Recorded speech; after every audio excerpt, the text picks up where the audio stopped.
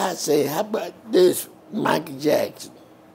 What I most like to do is listen to my music. It makes me smile a lot.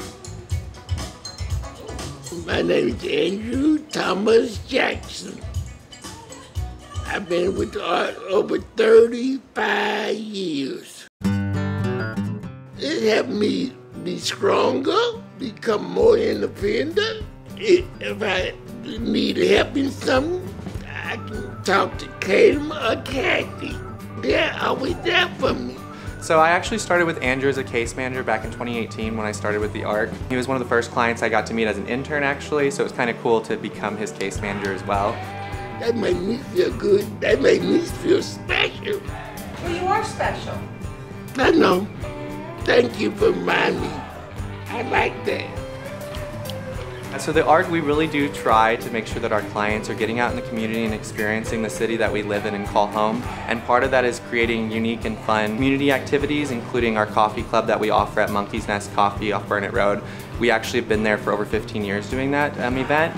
Yeah, I'm busy with some friends. Not busy with the Katem staff, busy with all of them. That gives me something to do. Besides, stay in the apartment all day watching TV and music. I was asleep and I woke up, I smelled smoke. My new phone got burned up, like with everything else in here.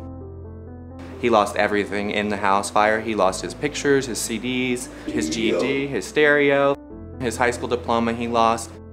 We really helped him understand the process coming out of that. He had other agencies that kind of took the reins and took over the financial piece and getting the unit available for him and moving him. And we were kind of there to ensure that he was kept in the loop the whole process. We even helped create a high school diploma for him that we printed and I signed myself because I really knew it was important to him too, and that was a huge accomplishment. This is my high school diploma that Katem and Kathy got for me to replace my first one. I like it. Katem and Kathy, they did a good job. I trust Katem, I trust his boss. I can trust the staff that works there. They're all real nice.